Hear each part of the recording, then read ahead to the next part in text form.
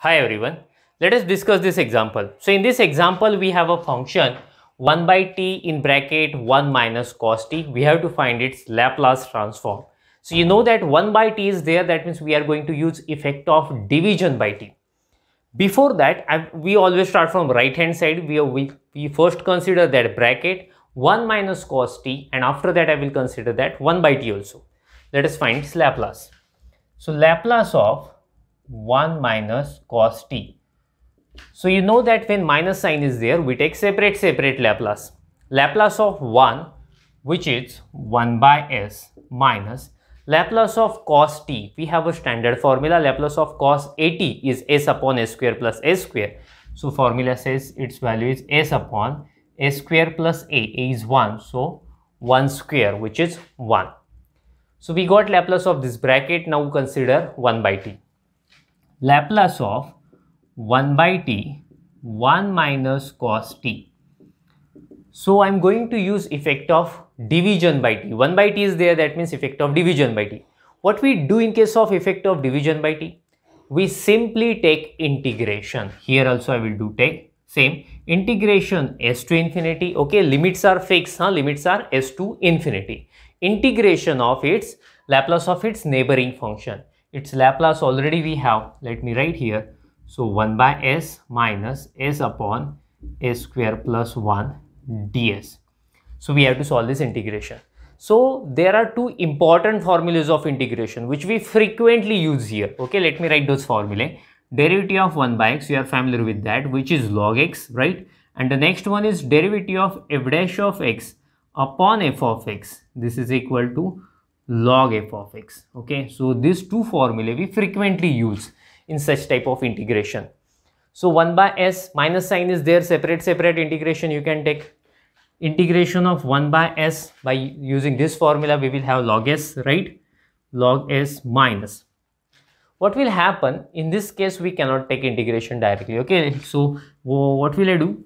I will write as it is. I will not simplify it first. I will first think about it. I am writing 1 by s as it is. We cannot take its integration directly since we have to use this formula here. Okay, what is this formula? Derivative of denominator should be at numerator. Derivative of denominator is 2s, derivative of 1 is 0. Derivative of denominator is 2s. 2s is not there. There is only 1s. So I will adjust 2 there. So I am adjusting to 1 by 2 into 2s upon s square plus 1 ds. That means derivative of denominator we have adjusted at numerator. So that's why we can use second formula.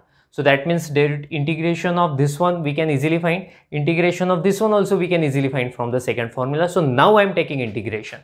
So this is equal to integration of 1 by s is log s minus 1 by 2 is a constant. No need to worry about it. Integration of this term using that formula, derivative log of denominator.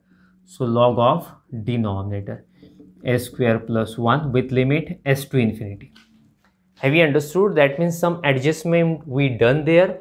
We solve it and we got, by solving integration we got this one. After that we have to put upper limit, we have to put lower limit, but we'll not put it first. First we simplify it and then we will put upper limit and lower limit. So 1 by 2 I am taking common. 1 by 2 I am taking common here, but see there is no 1 by 2 to take common, so that's why I supposed to write 2 log s minus log s square plus 1 with limit s to infinity. If you multiply again by 1 by 2 to each term, you will have the same term, right? So I am using the property of log. Let me write here n log a, which is equal to log a raised to n.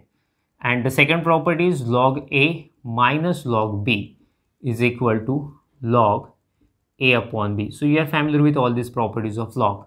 So let us use these properties here. Let us see what will you get. This is equal to 1 by 2. I have already taken outside.